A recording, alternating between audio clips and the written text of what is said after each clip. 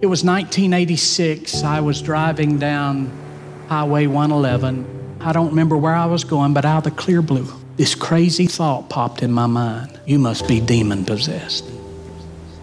It got to the point that I was so paranoid I wouldn't get out of my house. I couldn't sleep at night. I never slept over 2 or 3 hours a night. Things got dark, literally dark. Just kill yourself. It's never going to change. Like machine gun bullets, negative, crazy thoughts. And I screamed and cried, face buried in the carpet. Oh God, how did I end up like this? How did this happen to me? You've got to come help me.